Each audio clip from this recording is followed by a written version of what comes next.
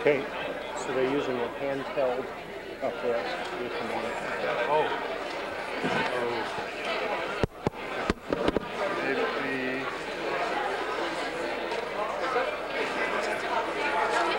Maybe I could get you Just send everybody overhead thing. I told them that they couldn't take the overheads away and do back projection because I figured we're going to be back and forth and so on.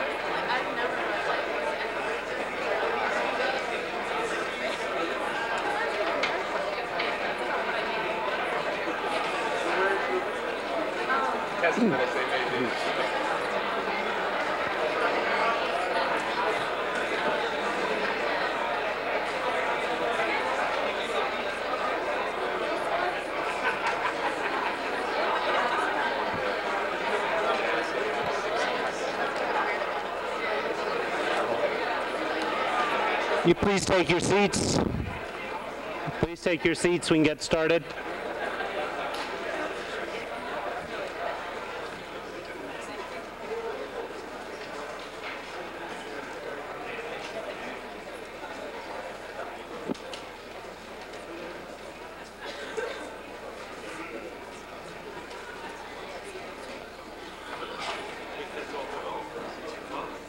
Hey. All right.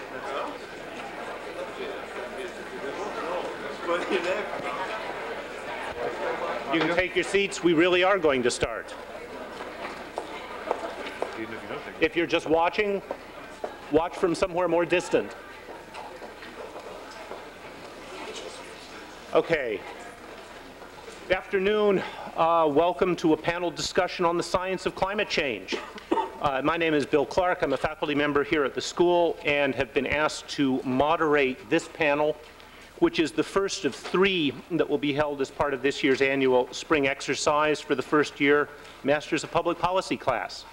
As I think most of you know, subsequent panels will address both the economics and politics of climate change. This one is focusing on climate change science. Our goal here this afternoon is to explore the state of scientific understanding about global climate change and the ways in which climate may be influenced by human activities. In a moment, I'll introduce you to the scientists on our panel who will guide us through that exploration. First, however, to set the stage for the discussions we're going to be doing for the rest of the afternoon, I want to say a few words to put our scientific understanding of climate change into context relative to our scientific understanding of other environmental or even non-environmental issues with which you might be more acquainted. To caricature the situation only a little bit, most environmental policy dealt with in the world today turns out to have surprisingly shallow scientific foundations to it. This isn't because science doesn't know a lot or scientists don't work on things. It's because new environmental issues are coming along all the time, but that applied work on those issues, be they asbestos or groundwater pollution or arsenic in Bangladesh, applied work on those issues, work that might actually be useful for policy, is not really classy stuff to do. It is not what gets most scientists promotion. It is certainly not what gets them recognition among the leaders in the field. It is not what gets them elected to national academies of science. As a result, for most such environmental issues, a few to a few dozen scientists, really good scientists, are involved. These folks are publishing perhaps a score of serious new research articles a year, and the emerging body of results from that research is synthesized, seldom reviewed, seldom if at all, and then mostly under the guidance of lawyers involved in some regulatory action or civil suit. What this means is that most of the time, most environmental science applied to public policy is a little bit idiosyncratic. Most of the experiments underlying that science have not, in fact, been repeated often or ever. Most measurements and calculations involved have been done only once or twice. And that the understanding produced by these efforts may, in fact, be perfectly plausible and valuable. It may even be true. But by and large, it is not the kind of thing on which you'd wish to bet if you had an alternative. Our scientific understanding of the issue of climate change, I'd like to have you think about, is about as different from this picture of normal environmental science as you could possibly get. First of all, the topic is not new. Scientists have been considering the possibility that human activities releasing carbon dioxide and other greenhouse gases to the atmosphere could change the global climate for more than a century. Second, this is a field really populated with real talent. Quantitative estimates of the possible magnitude of climate change have been appearing regularly in the scientific literature for almost 50 years. Last year, more than 1,500 articles on the subject appeared in the peer-reviewed literature. Among the authors of these articles are some of the most distinguished scientists now engaged in any research, basic or applied, in all of Earth system studies. Third, organized scientific reviews and assessments to keep track of all this research have been produced regularly over the last quarter century at the rate of at least several per year. These critical reviews have become monumental affairs involving a substantial fraction of the relevant scientific community. The most recent published report on the science of climate change by the Intergovernmental Panel on Climate Change was more than 500 pages long, involved more than 350 authors, and more than 500 scientists in the peer review of the report. What is more is that this cumulating set of community-wide international science reviews, up to and including those included in your briefing packet, have tended to agree on at least 4 central findings. First, that the increase in atmospheric concentrations of greenhouse gases that have occurred since the beginning of the Industrial Revolution could indeed alter the energy balance of the Earth enough to cause global warming. Second, that these increases have been and will continue to be dominated by human activities, particularly fossil fuel combustion. Third, that the accumulated greenhouse gases are likely to lead to significant climate change in the 21st century. And fourth, that the amount and rate of climate change that actually occurs can be significantly modified by technically feasible changes in human emissions of the relevant gases. Those findings have been re-reached and re-verified by more different scientific bodies than you have probably seen applied to any issue you've ever heard about. They have done it over and over again. It doesn't mean we understand everything about climate change, or that we agree on everything that we do understand, or that what we agree on is going to in fact turn out to be true. But it does mean that the basic measurements and calculations have been checked and checked again by independent observers. It's science. It does mean that the same hypotheses have been tested over and over again from multiple perspectives with multiple funding sources. It's science. And it does mean that for at least a decade, this may be the most important and least obvious fact, for at least a decade, the incentives for the very best scientists, the paths to the golden ring or to the Nobel Prize in climate, if there were one, have clearly been incentives to disprove any of the core hypotheses that constitute our conventional wisdom on climate change. Disproving what we think after 100 years of work and all these hundreds of reviews, disproving what is thought to be true is the way to guarantee some scientist instant recognition and honor among his or her peers, rather than just adding one more brick to the edifice that we've been adding bricks to through time. That incentive has been there, and so far the rejection is still waiting to be found. What stands today as the consensus of scientific understanding on global climate change science thus has withstood about as much self-interested critical scrutiny as you could imagine being brought to bear on an important topic. Now, the understanding that's emerged, like all good science, remains tentative, incomplete, and an appropriate target for skeptical dissent. But unlike most environmental science, it is something pretty solid and pretty tested on which a wise decision maker might well want to bet something. That said, I will move us on to the real scientists on the panel. The organizers of the spring exercise have assembled for us a collection of distinguished scientists, each of whom has made fundamental contributions to our understanding of the interactions between human activities and the global environment. They are, as it were, four individuals sitting on top of the shoulders of these 20 to 50 years of reports, studies, and so on by others. If I just go down the string here in the order in which they'll speak, Dr. Mike McElroy is Professor of Environmental Studies here at Harvard and an internationally recognized authority on atmospheric chemistry and physics. Dr. Tom Wigley is Senior Scientist at the National Center for Atmospheric Research. He's author of the Pew Center Report on the Science of Climate Change, which is in your packet, and he's been a frequent contributor to the Intergovernmental Panel on Climate Change. Dr. Jim McCarthy is Professor of Biological Oceanography here at Harvard, currently co-chair of the IPCC's Working Group 2, looking at issues of climate vulnerability and impacts.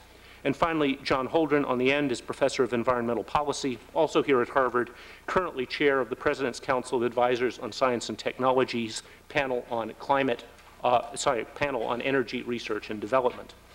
Now, each of these gentlemen has at various times in the last year provided briefings covering the whole breadth of climate science issues that are before us today. I have at least encouraged them not to try to make that entire briefing on everything in their 5 minutes.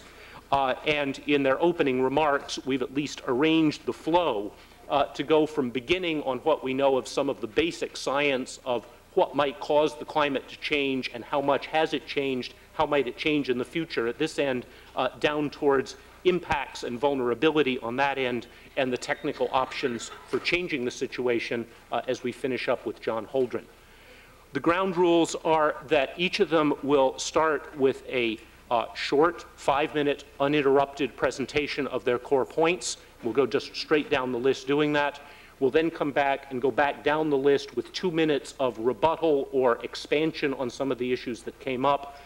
Then that will bring us half an hour into the proceedings, and for the remaining 45 to 50 minutes of our session, it will be open to question and answer from the floor. Thank you, and we'll begin with Mike McElroy.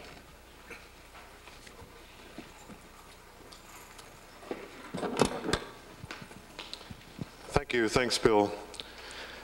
What I thought I would do in 5 minutes is to, first of all, very briefly say what this problem is. What is the greenhouse effect? Then I'm going to give you a little look at the changes in climate that have taken place in the last 150 years. Then I'm going to talk about models, and I'm going to talk about one specific large model that's been used to study both past climate and also to project future climate. And that's the model from the Hadley Center at the British Met Office. The greenhouse effect is not particularly complicated. It's like putting insulation on your house. If you add insulation to your house and burn oil at a constant rate, the house gets warmer the more insulation you put on. The greenhouse agent of issue here is carbon dioxide and some other greenhouse gases. But the real insulating agent on the Earth is probably not the direct greenhouse gases that we add, but the secondary effect that comes from water vapor. So it's a complicated problem, and one of the complications is that you must not only be able to describe the greenhouse gas that you put in and how long it stays there, but also what it does to the water cycle in the atmosphere, in particular what it does to the abundance of water vapor in upper regions of the lower atmosphere of the Earth. Now, there's been a tendency over the last number of years for a lot of the political discussion, or a lot of the question of impact, to have focused on the global average temperature change. And many people look at how the global average temperature has changed since 1860 over a period for which we have fairly good measurements, and compare models with these data. And this is a summary of the observations showing that from 1860 to about 1910 or so, there's not a heck of a lot of change in the global average temperature of the Earth. Then it pops up by about 0.4 degrees or so between 1910 roughly and 1940. And again, it sort of settles down into a more or less constant flat level. And beginning in the late 1970s, early 1980s, for the last 2 decades, it's been pushing up. And it's gone up by a little more than the rise that occurred between 1910 and 1940. So now, how do we try to model this? How do models for the climate system agree with what you actually observe? Modeling the climate system is an enormously complex task. And it has to be said that none of these models are perfect in terms of models that can be really used to give you a weather forecast for the next century.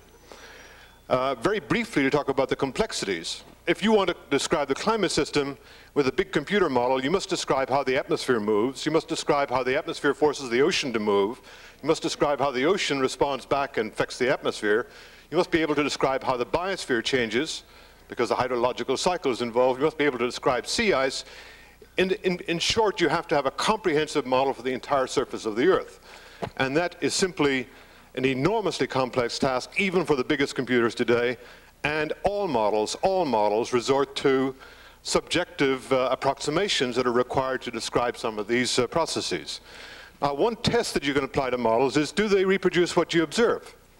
And the traditional thing has been to look at how the models do with global average temperature. In some sense, that's not what we really care about. We care about what the model is going to do in terms of predicting the climate change in regions where people live. This is the Hadley Center model. Other people get more or less similar results. The red curve here, or the green curve, is what the model projects the temperature should do, going back to 1860, if the atmosphere is responding only to the increase in greenhouse gases. And in one of the early IPCC reports, people were a little concerned that, in fact, the model was predicting more temperature increase than was observed. So what do? They went back and they said, well, let's find something else. And in particular, they recognized that when we burn fossil fuel, we not only produce CO2, but we also produce sulfur oxides, and sulfur oxides can make sulfate aerosols. And so the model attempted to take care of sulfate aerosols, reducing sulfate aerosols reflect sunlight, offsetting the greenhouse effect. Temperature comes down, and now you begin to see something that looks more or less in better agreement with observation. Serious question is whether the model really does this in a more detailed sense if you look at what the temperature changes are in particular regions. However, this is as good a model as there is, and I want to just finish by talking a little bit about what that particular model says about the global distribution of the changes in temperature that might occur over the next century. The model predicts very impressive warming over a large part of the Earth. It predicts, in particular, very significant warming at high latitudes in winter. It predicts that Arctic sea ice is going to basically recede, so that perhaps maritime passages in the Northwest Passage may even be open. It predicts, most surprisingly, major drying out of the Amazon rainforest. The Amazon rainforest, this model effectively disappears in 2050. It predicts major drying of central regions of Africa. It predicts that over large parts of North America, snow in winter is replaced by precipitation, and the ecological changes associated with that are extreme, and perhaps we can get into those a little later. Thank you very much. 5 minutes moves fast. They've said you can use a pointer if you want it. Pointer. Apparently. Okay. Just pass the rest of the view graphs down. Oops, we need to pass the... Half of mine was logistics. Mine was actually 4 by content. Okay, I'm just going to move on from the previous presentation and a little bit of overlap for continuity. I want to say a little bit about the past and something about the future, and then something about what we can do in order to change the future. This diagram is basically the same data of the observed global temperature record, and those are the dots that you can see, and different ways of trying to explain that. And I've included another factor here beyond what you saw in the previous transparency. Okay, so the observed data are the dots, and the top curve is when we force a model just with greenhouse gases. That's carbon dioxide, methane, nitrous oxide, halocarbons, and so on. Then when we add the emissions of sulfur dioxide that produce these reflective aerosols of sulfuric acid in the atmosphere, a net cooling effect, if we do that without any tuning or faking or anything like that, then what happens is that the model actually predicts less warming than is observed. The important factor is that over the last 100 years and for all time, climate change is caused not just by human activities, but also by the interplay between natural processes and human activities. And so the third curve includes an estimate of what the effects of solar output changes, the energy output from the sun, has done to global mean temperatures over the last 100 years. And when we put those three things together, basically anthropogenic forcing from different sources plus solar variability, that's when we get a reasonably good fit with the observations. So it's important to consider natural processes as well, and that's what we do. We try as scientists to include all of the factors that we think might affect the climate system. Okay, so what about the future? In order to estimate the future, we can't predict what natural processes are going to occur, so we just isolate out the so-called anthropogenic effects. And in order to determine what human influences might be on future climate, we need to know something about human activities, how much energy is going to be used, what the gross national products are going to do in different countries, and all the factors that determine the emissions in future of the various gases that can change the radiative balance of the Earth atmosphere system. This diagram, which is in that Pew report that's been mentioned, shows from 1990 to 2100 estimated changes in global mean temperature, and there's a range of uncertainties involved here. Uncertainties are caused by uncertainties in human behavior, emissions of greenhouse gases, and uncertainties in how the climate system might respond to changes in atmospheric composition. And that allows us to estimate that global mean warming over the next 100 years or so might be a little more than 1 degree, which is about twice what has occurred in the last 100 years. So that's an acceleration in the rate of warming, up to as much as about 4 degrees warming, which would be a massive acceleration in the rate of warming and something that we should be very, very concerned about. So what should we do? We have guidelines in the Framework Convention on Climate Change, which has as one of its ultimate objectives, the goal to stabilize the atmospheric composition. And in other words, if we stabilize the levels of carbon dioxide and other gases in the atmosphere, then hopefully we will stabilize the climate system. And the guidelines say that we should do that in a way that is not going to cause dangerous interference with the climate system, and also in a way that's not going to be economically disruptive. Okay, so one way to do at least part of that job is to try to change the emissions of greenhouse gases so that the composition of carbon, the concentration of carbon dioxide, nitrous oxide, and so on reaches some stable level in the atmosphere. And these are some pathways into the future. They're hypothetical pathways, and they allow us to figure out what we need to do in order to stabilize the climate system. Okay. The colored curves show stabilizing atmospheric composition of CO2 at 550 parts per million, about double the pre-industrial level, and at 750 parts per million, about 3 times the pre-industrial level. The dark curve is a business-as-usual trajectory. That's a trajectory for CO2 concentration that would arise if we didn't do anything in order to try and reduce the rate of future climate change. Okay, so how do we follow these other pathways? Well, clearly we need to reduce the emissions of carbon dioxide in the future. Stabilizing concentration does not mean stabilizing emissions. And I'll show you as my last transparency what is the requirement. If I can get it out. For emissions of carbon dioxide.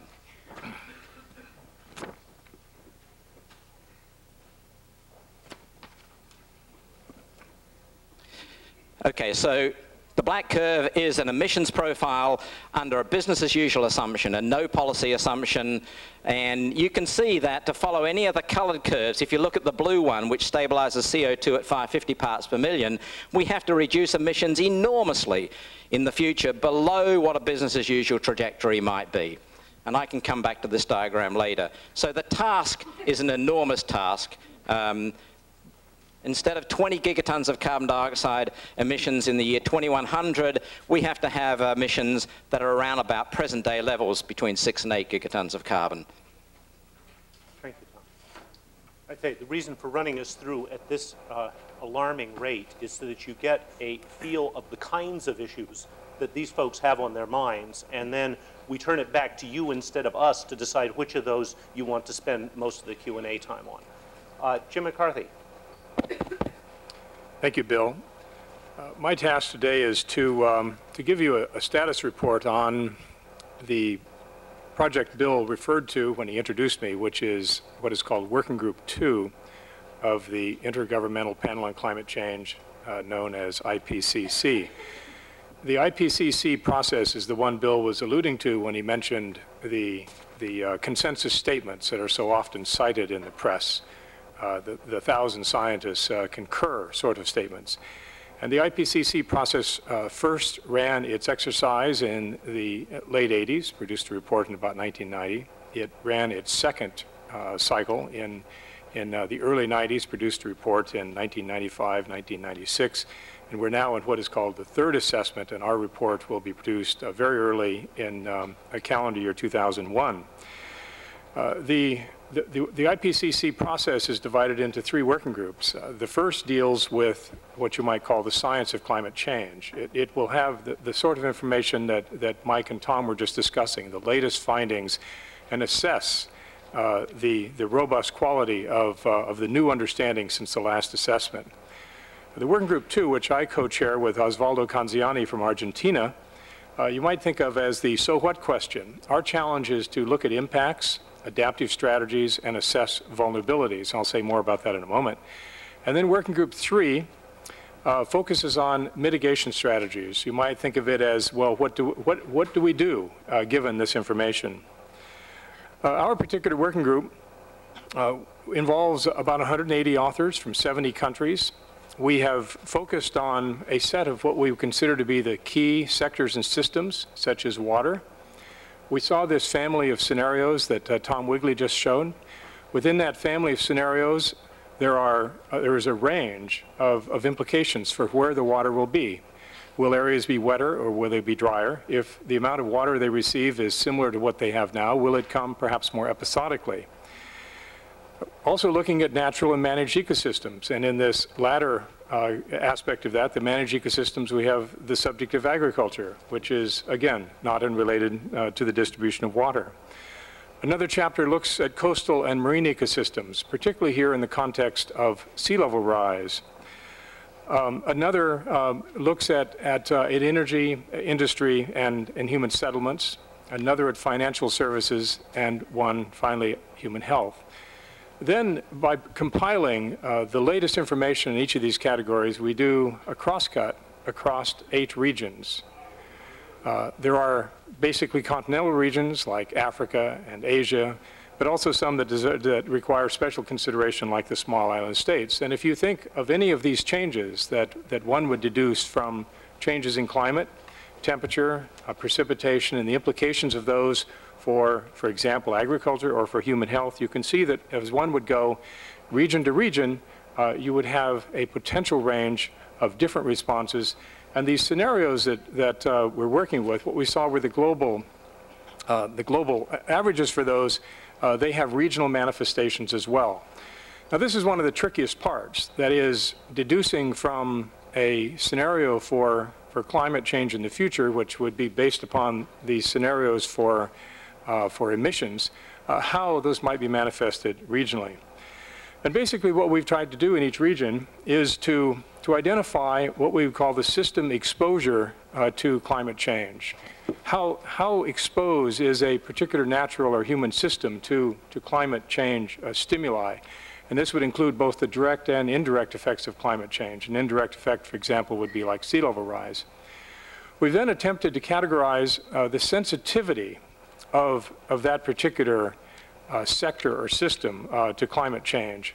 And we have to be mindful of the possibility that this sensitivity could result in a benefit, not simply an adverse effect of climate change. For example, warming in some regions could lead to a promotion of agriculture. Next, we have attempted to address the adaptive capacity of individual regions with regard to these particular sectors or systems. And here we make a distinction between adaptive capacity and adaptive potential. That is to say that there is the potential of a region to perhaps supply all the food for the people in the region. It's not the same to say that that region has the capacity. And how might the capacity change under an altered climate system?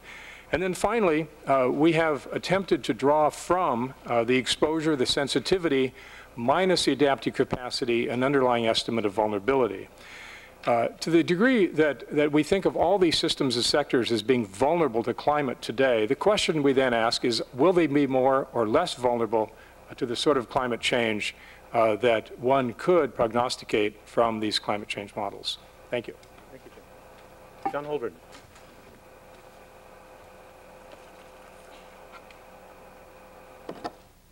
Okay, I'm going to talk about the options for addressing the task of ameliorating the risks of climate change, but from the standpoint of the science and technology mainly, and not the economics and politics. You'll have other sessions that will cover that, and I may sneak into it a teeny-weeny bit at the end.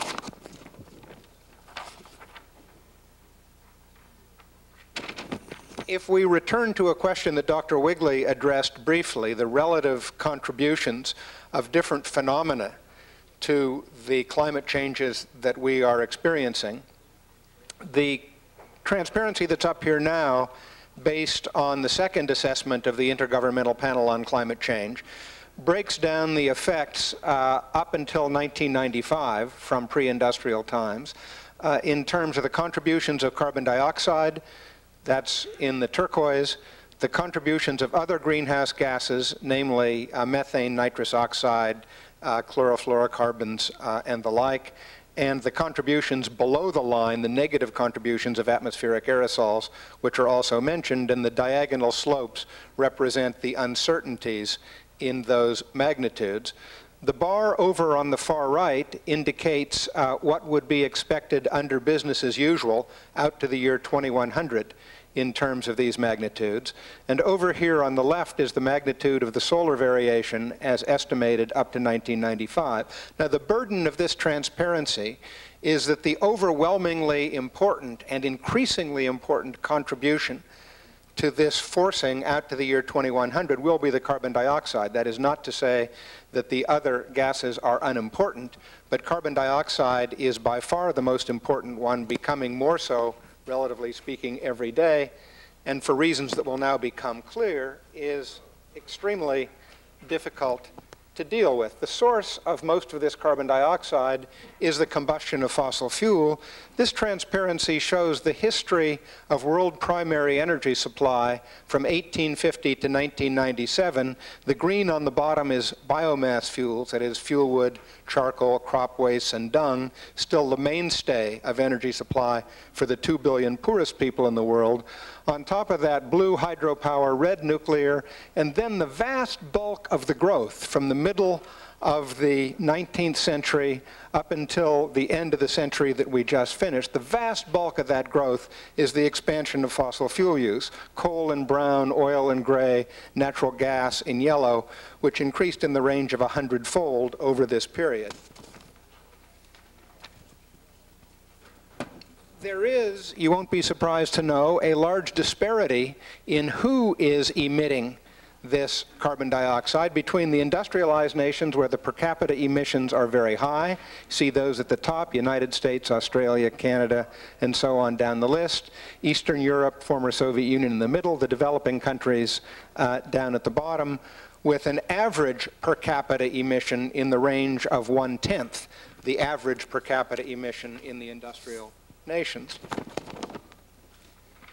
all of that by way of a snapshot of where we are and how we got there.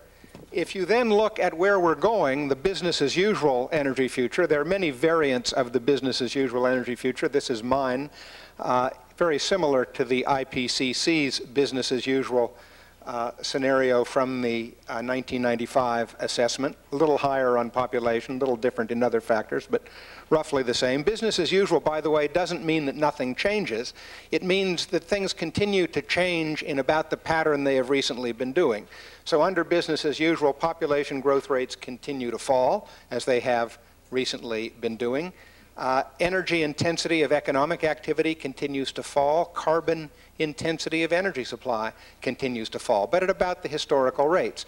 And where one ends up is with a rough quadrupling of carbon dioxide emissions from fossil fuel combustion in the 110 years between the 1990 baseline and 2100. One ends up with a five-folding in energy supply and so on. Bill Clark is telling me I'm running out of time, so I'll skip a few transparencies and go faster.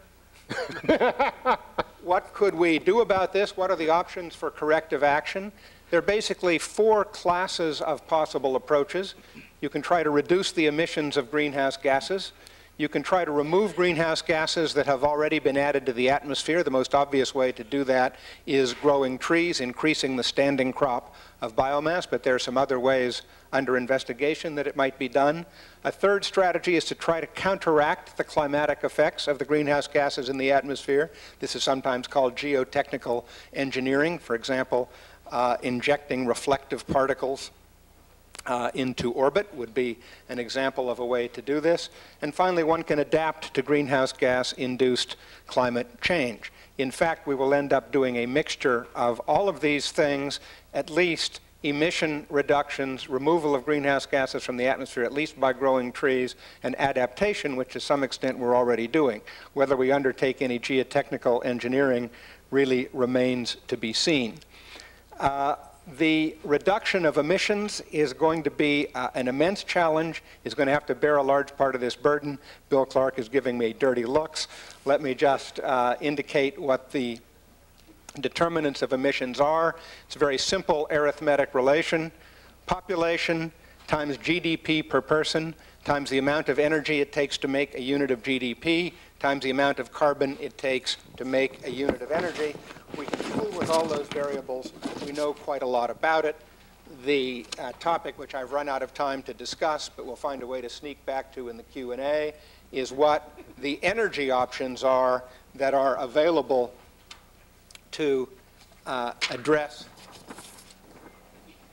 this task. This is Holdren telling you what question he hopes you will ask him in the Q&A. What better energy options we need, divided into two categories, those that are certainly attainable with effort and those that are worth pursuing, even though it's not clear whether we will succeed. Anyone taking his course next term can sort of get a head start by coming back with some of those.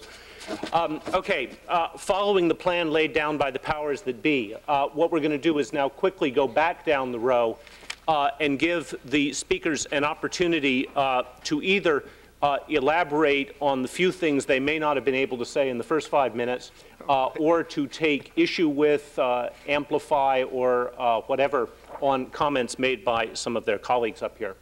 So I'll keep the same sequence. Mike? Well, let me just say a few words about the type of changes that potentially could occur on the local level, the changes that you really have to be concerned about. And again, taking the cue from this particular model that I showed a little bit of results from, the Hadley Center model, that model and most models, in fact, predict that with higher concentrations of greenhouse gases, there will be significant warming, particularly in winter, at the higher latitudes. So let's just consider the implications of a transition from snow in winter to, in the interior of continents, to rain. And think about how serious and potentially serious that particular transition, modest as it might be, could be for lots of things. If you don't have any snow, when it rains, the water runs off, and it runs off very quickly. The soil gets colder, it freezes more readily. If it freezes, the water runs off even more. So you lose the ability to recharge aquifers by not having snow melting in those aquifers. You also lose the nice, slow, steady supply of water to streams and to rivers. An apparently beneficial effect has some negative downsides. Let me finally briefly comment on the other feature of that model that really got my attention. The model, as I mentioned briefly, projects that there will be enormous decreases in precipitation over the Amazon basin and over portions of Central Africa, balanced by an increase in precipitation over Indonesia. Now, you can worry about whether the model is right in this level of detail, but it has to be said that that is a potentially surprising but yet physically conceivable interpretation of what might happen. Were that to happen, this decrease in rainfall over the Amazon basin, in the model, you then lose the cooling due to evaporative effects from water in the soil. So the rainforest disappears and is replaced by savanna in that particular model, with a large increase in the emission of CO2 due to the decomposition of the material. So the problem is complex, and the challenge of trying to assimilate all of the details is still one that we're not quite there in terms of doing. Thank you. Tom? I'd just like to say something about a very simple view of policy determinants. And the way you can look at this picture, and this is really an oversimplified view, but it's a good starting point. You can say, how much warming do you think we can tolerate? Clearly, if the world warmed by 10 degrees Celsius or 20 degrees Celsius relative to now, I don't think that we would survive. If the warming were only another half a degree, which is what has occurred over the last 100 years, then I don't think we'd have to worry too much. So somewhere in the middle there is some target for warming that we think is a tolerable target.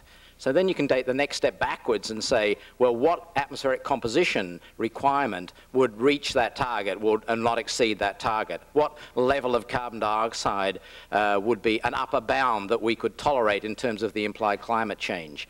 And you have to consider not just carbon dioxide, but also other greenhouse gases as well. We have a concept called equivalent carbon dioxide that allows us to do that, so that we have to consider these other greenhouse gases too, and what we can do about stabilizing their levels in the atmosphere.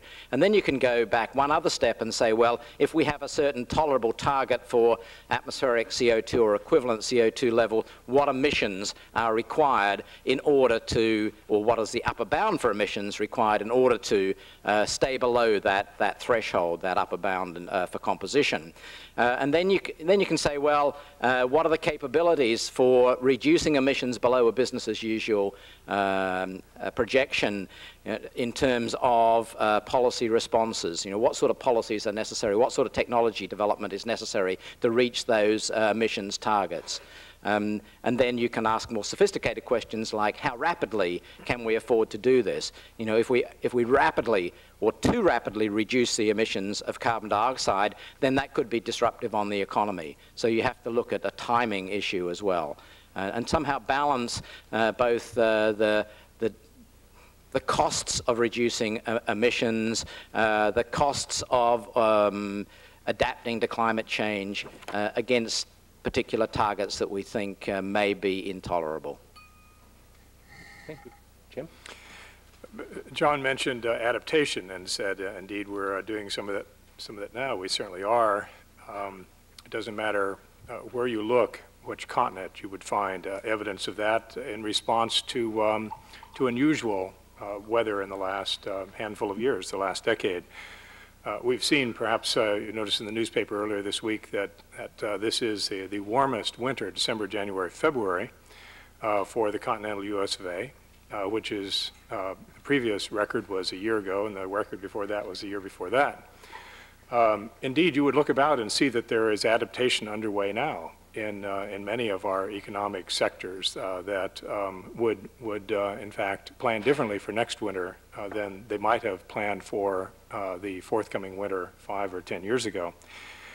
And when one thinks about Tom's point about sort of tolerable targets for greenhouse gases, we need also to be mindful of the fact that that the changes that occur may not be smooth and regular, but they may be disruptive and discontinuous. And if one looks at particularly some of the precipitation events in the last couple of years, in November 1998 in Honduras, in December 1999 in Venezuela, in February, March 2000 in Mozambique, we can see that indeed the potential to adapt, the potential to respond with everything from human life, livelihood, agriculture, and certainly we're seeing in each of these cases serious implications of human disease is something that we're not very well prepared for.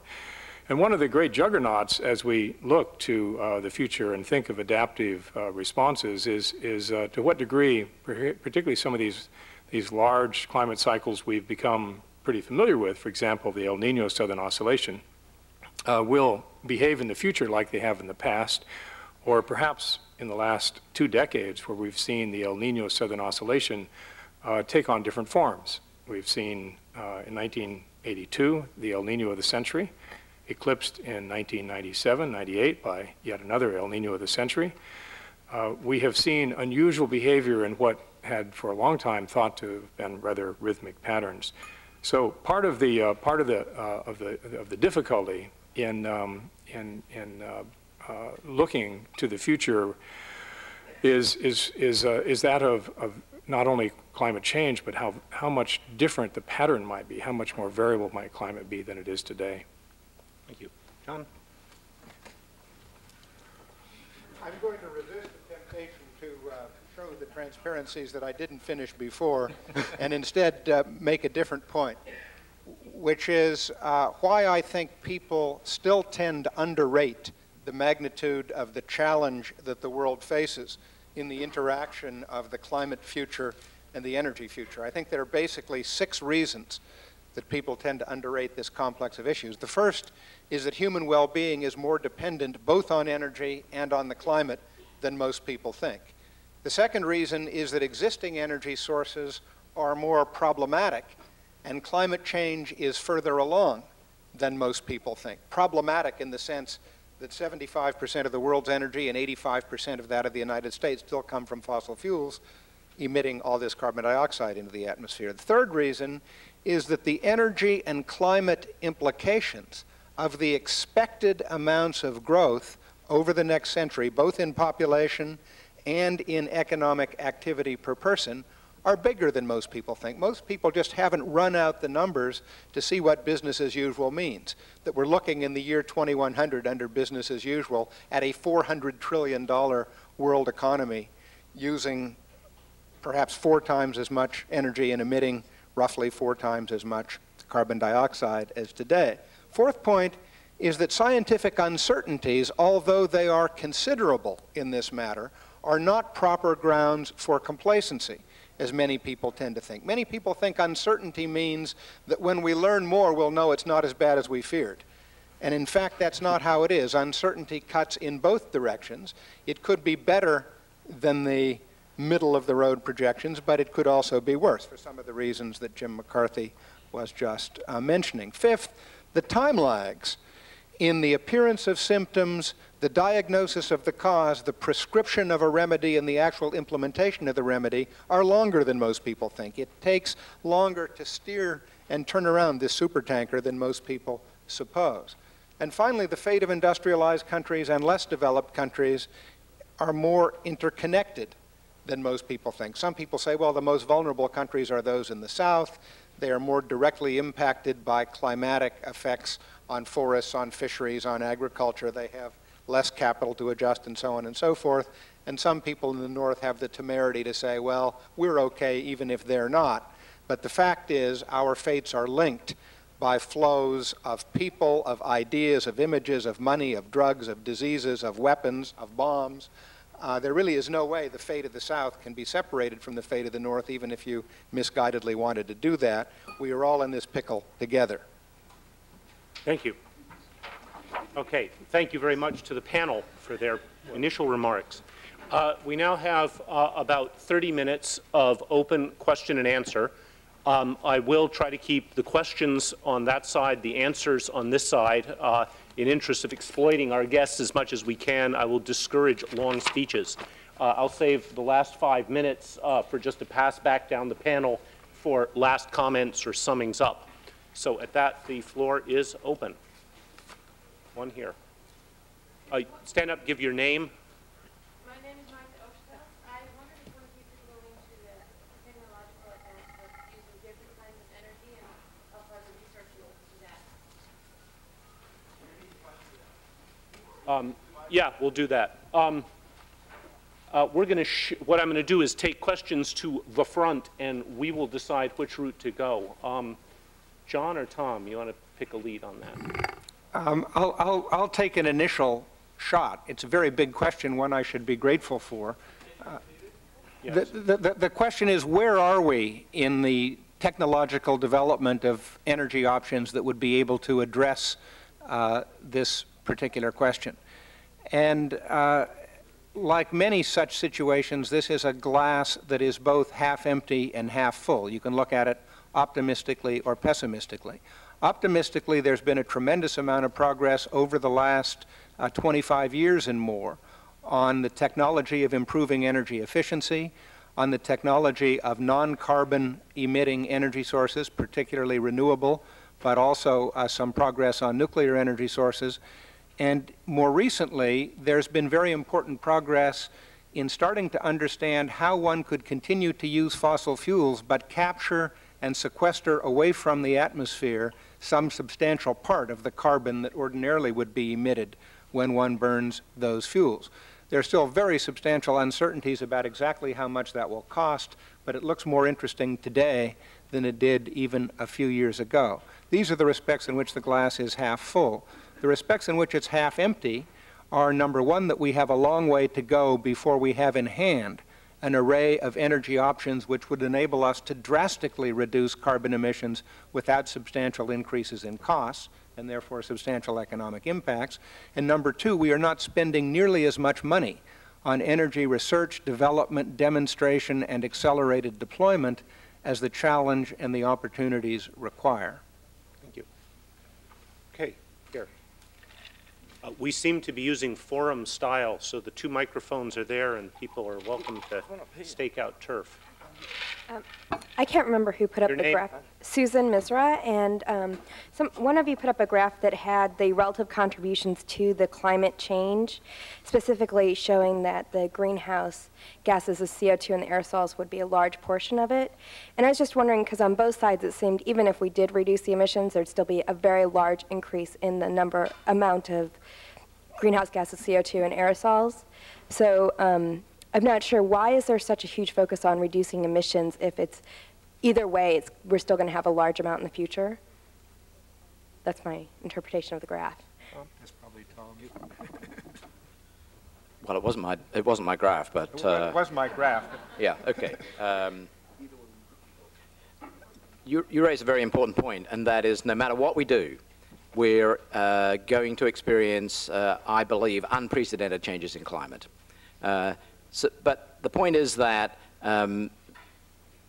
unless we do something, then, and in a timely fashion, then the future changes in climate will be even greater. We really need to reduce the magnitude of future change. We can't just let the system go on, because if we did, just to give you one example, sea level is almost an inexorable force in terms of what can happen in the future. If we follow a business as usual pathway to the end of this century and beyond, then sea level will continue to rise at roughly, say, 50 centimeters per century for thousands of years. And at some point, the world would get sufficiently warm that the large ice masses in Antarctica would rapidly move into the ocean and just accelerate sea level rise. So there are, on a century-plus timescale, there are things that we really do not want to happen. That doesn't mean that we can stabilize climate at the present level, but we have to do everything we can to reduce the magnitude of future climate change. Let me just make one quick addendum. to this answer with another transparency. These are results of runs of the geophysical fluid dynamics climate simulation model at Princeton. The top one, temperature increases for a doubled CO2 world, and the bottom one, a quadrupled CO2 world. Under business as usual, we're heading rather rapidly by the end of this century toward a commitment toward a quadrupling. The doubling is in the area that many people think is the right answer to Tom Wigley's question, what is a level we ought to try to stay below to minimize the chance of really disruptive changes? The scale here is in degrees Fahrenheit. When the dark brown is 25, the orange is 15, the green to yellow are in the range of 5 to 10. You see there's an immense difference between those two worlds in terms of how much one has warmed the climate overall. Very much worth trying for this one or better rather than resigning ourselves to not being able to do much and ending up in this one.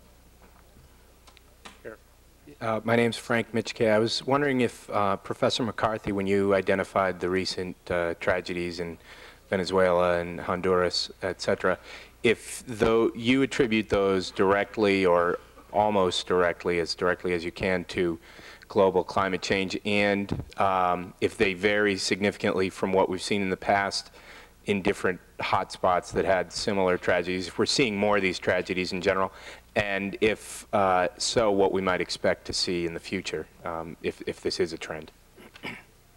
Do I need to repeat the question? No, I think we're on mics now. Attribution is extraordinarily difficult. What we can say with regard to the climate anomalies of the 1990s is that if you were to look at the first IPCC Working Group 1 report on the science of climate change and look down the list of the 8 or dozen or so specific expectations of how the climate would change in the future and map that with what has been observed in this decade, you'll find that, in a sense, there aren't any surprises. And one of those statements is that as the climate warms, there will be more moisture in the atmosphere. You evaporate more water from the ocean. You energize the atmosphere, and the likelihood of more intense precipitation events unfolds. Similarly, you will see that as the atmosphere warms, you would expect to be losing ice, both in alpine glaciers and also sea ice. Alpine glaciers are receding on every continent. Sea ice, we now know, as of the last year or so, with the release of information from the 1950s, classified information, that everywhere in the Arctic Ocean, sea ice has thinned from the 1950s to today. And it is basically, the ballpark number is that we've lost 40% of Arctic sea ice. So all of these, you could look at all these observations and say, can you attribute them directly to greenhouse warming?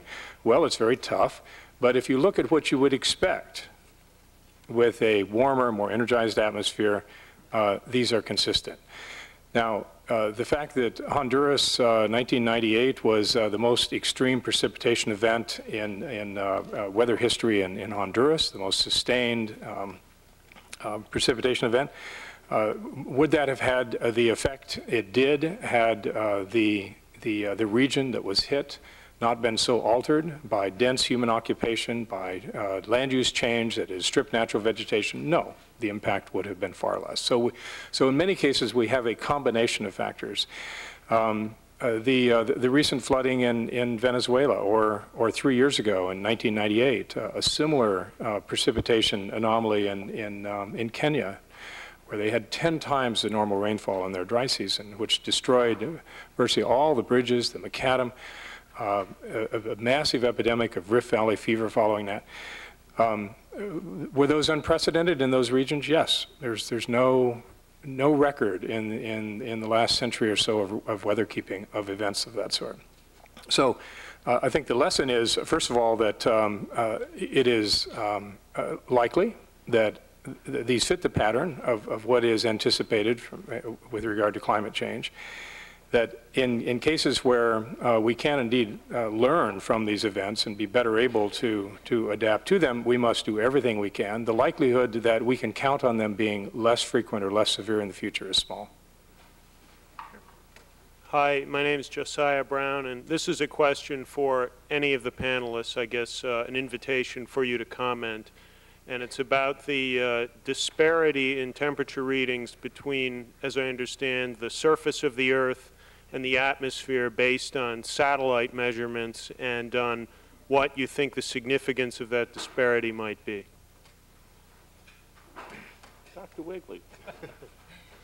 Okay, that's a good question, and it was not unanticipated. To give people a little bit of background, since the late 1970s, we have been measuring a sort of column mean temperature in the middle troposphere using satellites that give very precise indications of temperature change. And over the 20-year period since that record began, those temperatures, say 6 kilometers above the Earth's surface roughly, have not warmed. Or have only warmed a very small amount.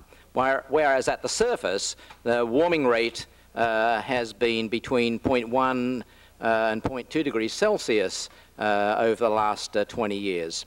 So, why has the surface warmed and the upper layers of the atmosphere above the surface not warmed? Well, there are a lot of different explanations.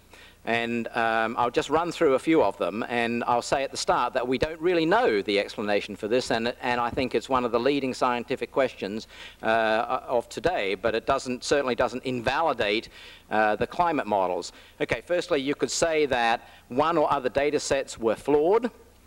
You could say, for example, that the surface warming is an artifact of urbanization effects that contaminate the temperature readings. I think we have carefully looked at the data to rule out that possibility, but it is still an explanation that's been put forward. The second possible explanation is that the models are wrong. Now, what the models show is that there should be roughly equal warming rates above the Earth's surface and at the Earth's surface. And in fact, in some model simulations, the warming should be even greater above the Earth's surface than at the surface. So there seems to be a big discrepancy between the model expectation and the observations. Now, a model is only as good as what you put into it. And there are a lot of factors that control the climate. It's not just carbon dioxide buildup, but another factor that controls the climate, as I pointed out before, is natural variations. And for example, there have been some major volcanic eruptions over the last 20 years, and the impact of those eruptions depends on where you are in the atmosphere. They're different at the surface, they're different aloft, compared with aloft. At the El Nino Southern Oscillation, influence on climate has been mentioned, and that has a different signature in the free atmosphere above the Earth's surface compared with at the Earth's surface. And in addition, apart from anthropogenic carbon dioxide emissions and emissions of sulfur dioxide that produce aerosols, we've also been destroying the ozone layer in the atmosphere. And the effect of reduced ozone in the stratosphere is to cause a cooling below the tropopause down to maybe 5 kilometers from the surface, but not to cool the surface. Okay, so when you put all these factors together and account for their uncertainties, we can't quite explain the difference, but we certainly have enough candidate explanations that we can quantify rather uncertainly with large uncertainty bounds, but we have enough explanations on the table to be able to understand why there should be a difference, but I don't think we know completely the answer. I mean, this is an area of active research. It would be trivializing a very complex problem to say, as many people have done on the so-called greenhouse skeptic side, that this proves the models are wrong. That's just not quite correct. I mean, what you really have to do is you've got to drive a model with the right forcing factors, and if you don't, then it's essentially garbage in, garbage out. Thanks.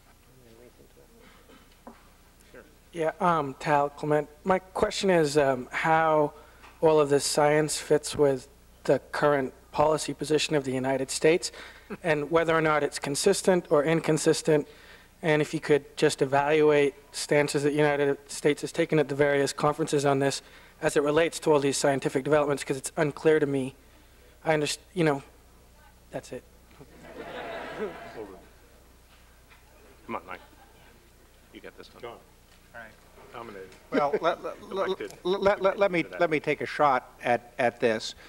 First of all, the United States is a party to the UN Framework Convention on Climate Change, which was agreed at Rio in 1992, signed by George Bush, ratified by the United States Senate, now the law of the land. Most people have forgotten this in the more recent debate about the Kyoto Protocols, which have not been ratified by the United States and which are not the law of the land. But in the Framework Convention on Climate Change, to which we are already party and which in fact is therefore U.S. policy, it expresses the view that Dr. Wigley quoted here, that we are committed to try to stabilize atmospheric concentrations of greenhouse gases at levels that do not lead to major disruption of the climate. We are committed to cooperate with other countries to this end. We identified a number of targets which we would seek to meet without any concrete commitments for achieving them. We are committed to develop inventories of emissions and so on and so forth. The further U.S. policies that have been announced since that time have largely to do with increasing investments in energy research and development and creating a limited array of tax incentives of various kinds, as well as some voluntary programs to try to push industries and individual consumers in the direction of choosing less greenhouse gas emitting technologies, that is, technologies that emit smaller amounts of greenhouse gases. The policy of the United States administration was to sign the Kyoto Protocol, which specified further targets and timetables for reductions. The Senate has indicated it will not ratify that protocol unless and until developing countries join. At Kyoto, developing countries did not agree to set specific targets and timetables, arguing that the bulk of the responsibility for the problem so far rests with the industrial nations and they must take the lead. Nobody yet has a prescription that has succeeded in narrowing that difference of view between the United States Senate on the one hand and developing countries who expect the industrial nations to take the lead on the other, although there are some interesting ideas about it. Let me just ask you, anyone on the panel, to expand a little more on this. I don't want us to get off into the politics part that belongs to some other panels, but the U.S. has at various times pushed a so-called comprehensive strategy for addressing greenhouse gas emissions across and trading amongst different greenhouse gases. And a scientific question there is what our scientific ability would be to monitor at the country-specific level of emissions other than CO2, so in methane or nitrous oxide and so forth, that might be acceded to under that comprehensive plan. The technical question is, could we do it? Would we know if somebody were keeping a pledge that they had made in things other than CO2? Mike? I think on CO2, on methane and nitrous oxide, just to speak to them, I think it would be extremely difficult to do this in a scientifically defensible way. I mean, the recommended approach under IPCC basically is to use a formula and a black box formula to plug in to get numbers. So you go from activities to estimates of emissions.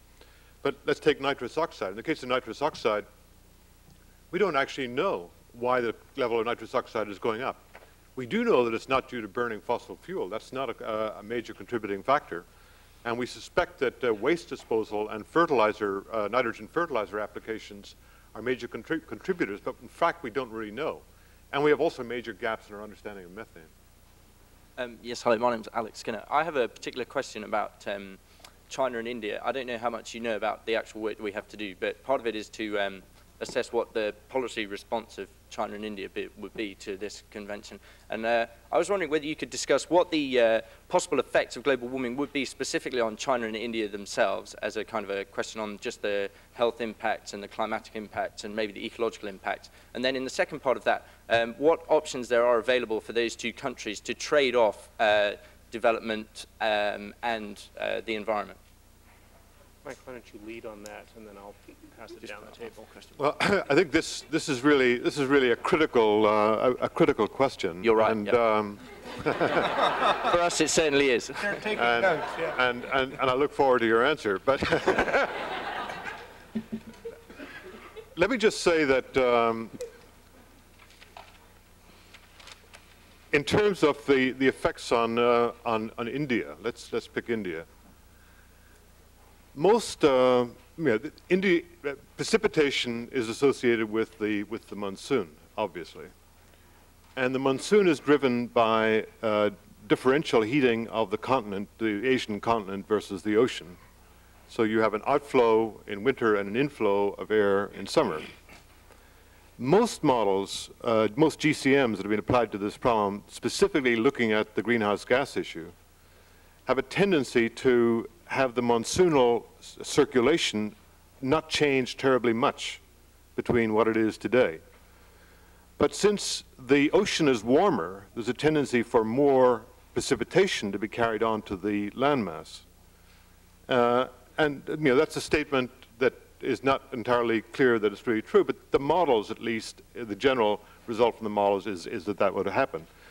I want to introduce a serious caveat. The serious caveat is that all of these models are, to a greater or lesser extent, being tuned to try to give acceptable results based on what is observed.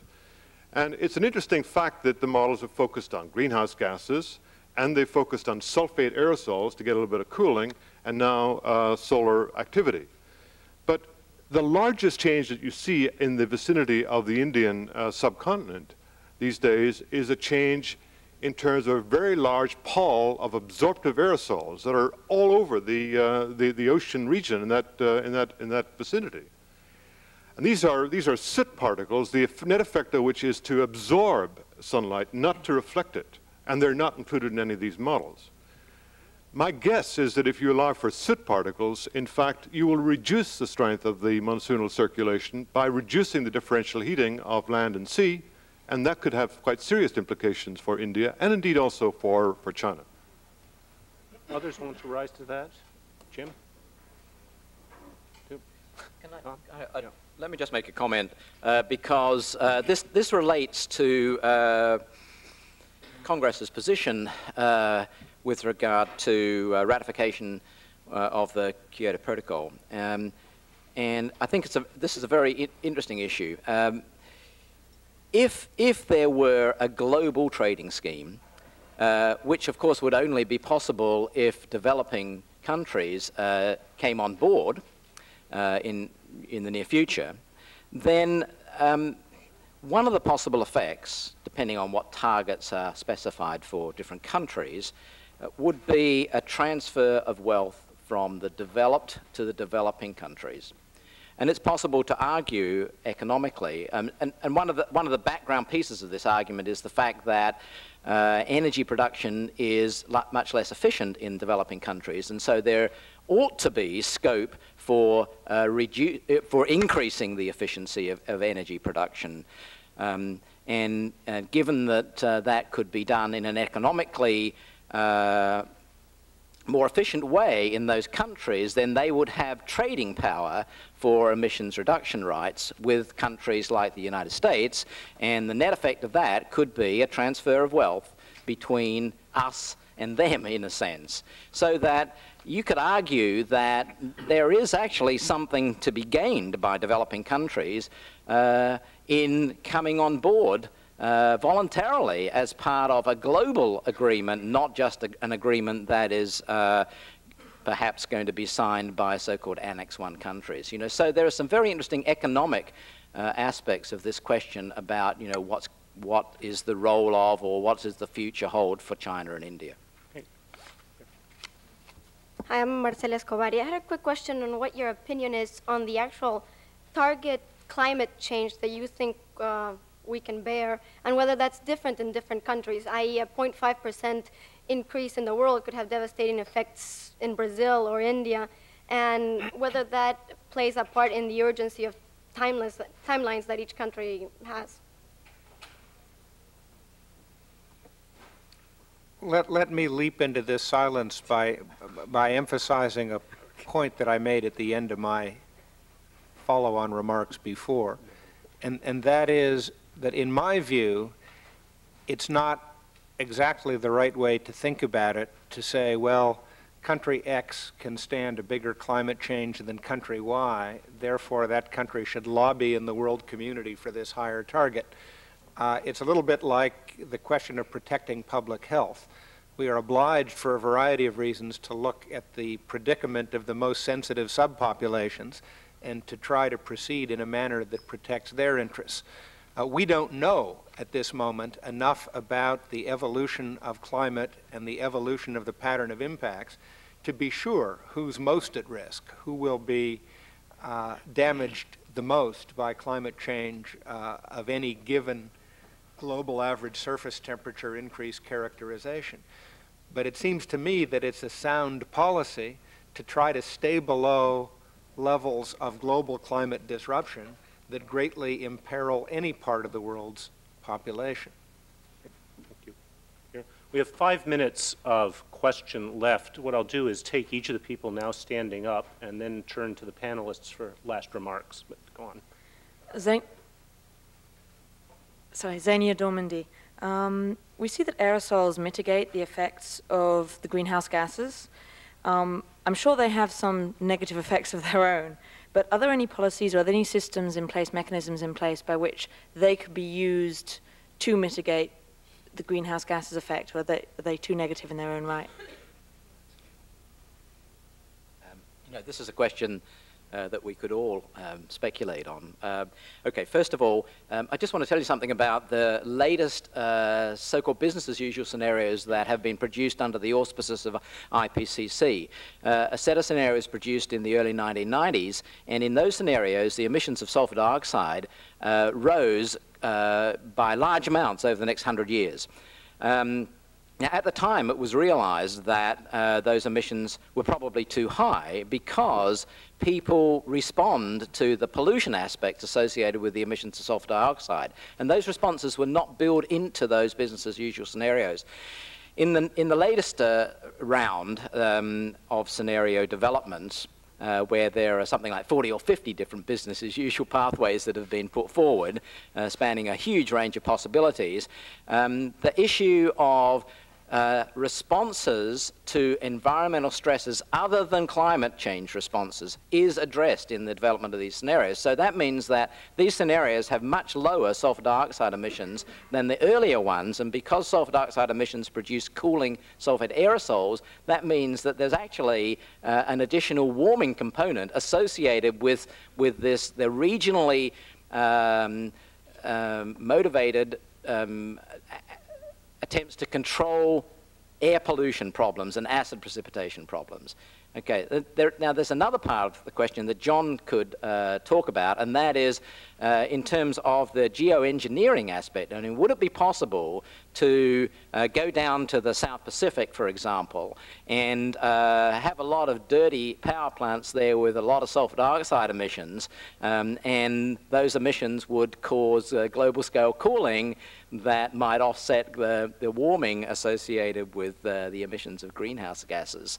So I don't know. I mean, this is one of the sort of technical fixes that's been put forward, and John might just make a comment on that and shoot the idea down. Well, my brief comment about many of the geotechnical engineering approaches is that we would be fiddling on a very large scale with a system that we don't yet adequately understand. It's been mentioned here by virtually every panelist that there are a wide variety of uncertainties about how this system works. And the notion that in that situation of very substantial ignorance, it's a good idea to try to offset one problem by fiddling on a very large scale with another aspect of the system is at best difficult. Now, we might learn enough in the future to feel more comfortable with doing that, but there is a very big danger of out of the frying pan and into the fire in at least some of these cases. A colleague of ours once did compute how many 747s full of sulfate aerosol you would have to fly and dump into the air each day to offset the CO2 emissions. It was viewed that the EIA statement on that would be problematical. Hi, Erwin Cho. This question is for Professor Holdren. Earlier you mentioned some energy options, but things like nuclear power seem much more applicable to OECD countries. what energy options, affordable energy options, do you see for developing countries, and particularly with respect to industrialization? Well, very quickly, first of all, the interesting thing about nuclear energy today is the only part of the world where it's really expanding is in Asia. Interestingly enough, it is not being expanded in the OECD countries anymore, although it might be again in the future. It does have the drawback as an approach to reducing greenhouse gas emissions that it's very expensive in terms of the capital investments required. And of course, there are concerns about safety, radioactive waste management, proliferation of nuclear weapons, which would all have to be satisfactorily addressed before the world would welcome with open arms a very large program to expand the nuclear contribution. But there are many other options. There's a wide range of renewable options, starting with more efficient use of the biomass fuels that already supply 13 or 14% of the world's energy supply, much of it in the less developed countries, but in general in very high polluting and inefficient ways. By taking that same raw energy supply and using it in lower polluting and more efficient ways, one could make a big contribution in those countries. There's also a big potential for expanded use of natural gas, which emits about half as much carbon dioxide per kilowatt hour of electricity generated if used in that particular way as coal does. Right now, China and India both plan huge expansions in their use of coal, and they're already very big coal users. Some of that will happen, and we need to attend to clean coal technologies to minimize its damage, but we should also be attentive to finding ways for those countries to use more natural gas in place of some of that coal as a transition strategy to a longer-term world in which the role of renewable energy and perhaps nuclear energy would be bigger. Thank you. Last question. My name is Flora Stern. My question was just, can you give some examples of some other geotechnical or geoengineering possibilities that have been worked on or suggested and their relative workableness? Jim, why don't you give a comment on the sequestration issue, and then anyone else who wants to on one of the more hardwired ones? The two that I think Bill is asking me to mention are kind of low-tech solutions. One that is being sort of actively discussed, and the activity around this particular topic arises from the discussions in Kyoto, and this would be the enhanced sequestration of carbon via biomass storage. And John had mentioned this earlier. It not unlike the problem Mike was discussing a few moments ago, has a serious accounting aspect to it. That is, how would you actually conduct and verify an inventory when a nation were to assert that a particular measure of their emissions, or let's say growth in emissions, was being offset by an increased capacity to sequester carbon within their own national bounds by virtue of biomass storage. And the Kyoto Protocol was unfortunately not very precise about this. It left some huge some ambiguities in what might or might not be permitted, and there's a special report being prepared on this now. It will be presented to governments in plenary in about a little over a month and a half time. So that's one sort of low-tech solution. Another has to do with something that keeps cropping up in sort of popular articles, but indeed there are even industrial concerns that have taken a stake in this, and that would be something that is dear to my heart. That is any proposal to do such a thing, which is to attempt to fertilize large areas of the ocean to stimulate production, particularly nutrient-poor regions. And the expectation being that if you could stimulate production of photosynthetic organisms, the plankton in the ocean, this would have an effect rather like that of trees on land. There are big questions as to whether it would be possible, feasible really, to stimulate large areas. And then there's a massive question as to whether it would have the desired effect. That is, whether it would lead, since we don't grow trees in the ocean, the plants are one-cell plants. whether they would in fact, ultimately, their carbon would be stored in the deep ocean for a long period of time, or whether it would be respired and go right back out. So there's within the ocean science community, very, very little faith that that second low-tech solution has much promise. Quick word on a high-tech approach.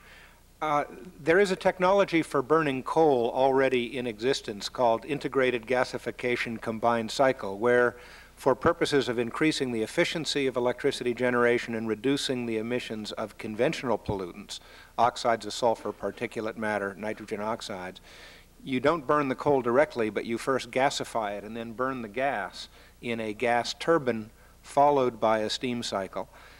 The attraction of this from the standpoint of carbon sequestration is that the processing involved puts you in a position to do an additional step that grabs the carbon dioxide rather than letting it out into the atmosphere at not very great additional cost. Having grabbed that carbon dioxide, you then have the option of pumping it into a variety of geologic formations that are capable of storing it away from the atmosphere for long periods of time. The capacity of those has now been investigated. It's quite large.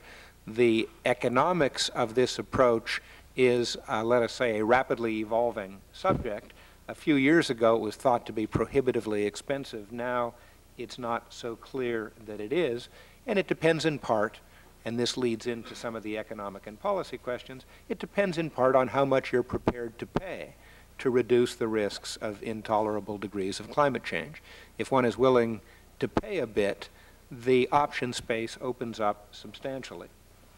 Okay, thank you.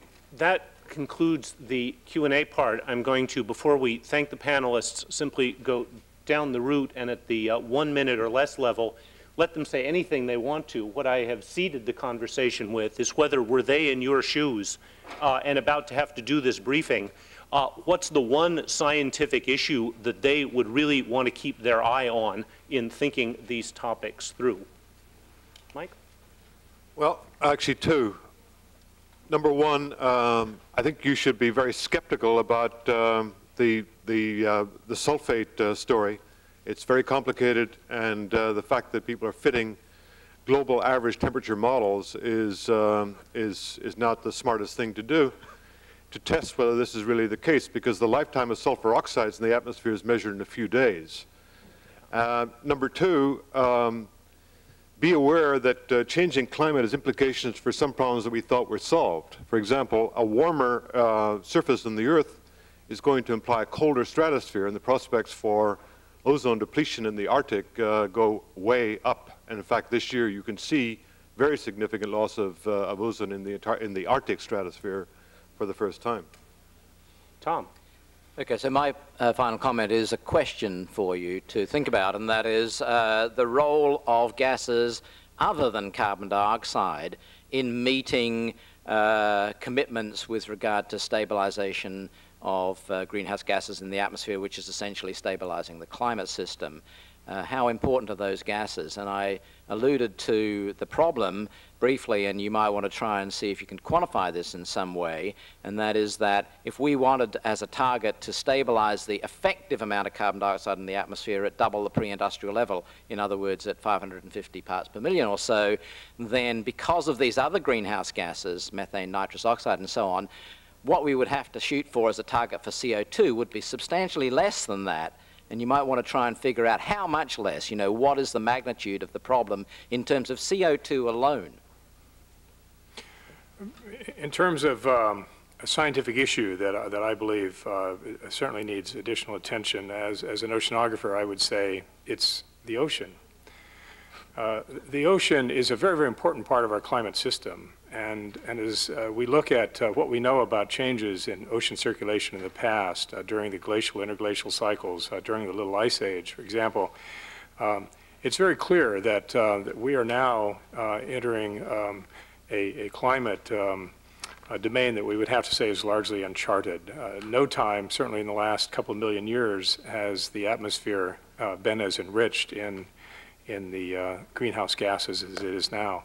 And the models that we've been talking about that Tom works with in great detail assume that the ocean is going to behave more or less like it does today.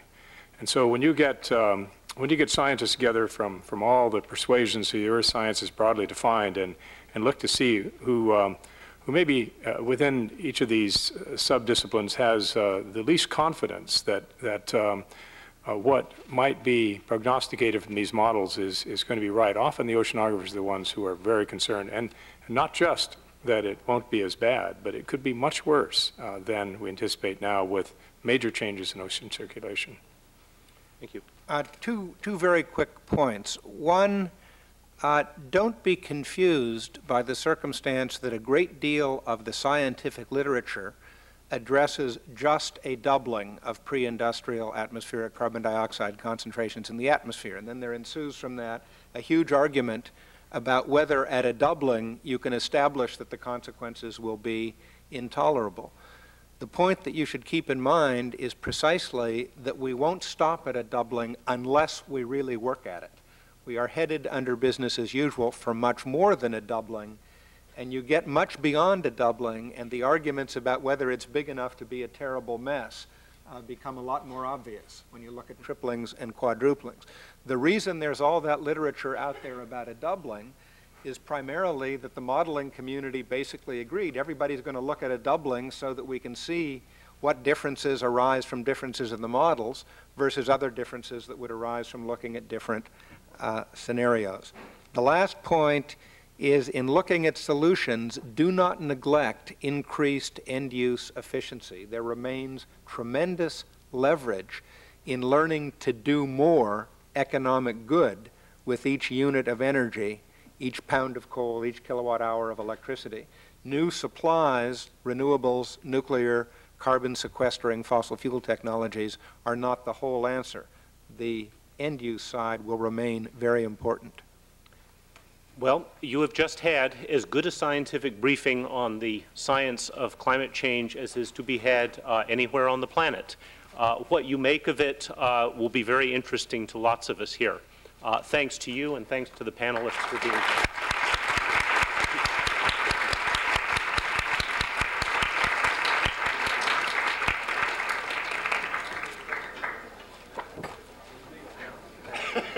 How are you, John? Good, Jim. How are you? I'm all right. I actually had a question. Holy Moses, what a life. Actually have a second to stick around. I didn't want to ask him. You want to embarrass us before, eh? No, actually, it wasn't that. I think it's carbon dioxide, not carbon. It's embedded, but it's well.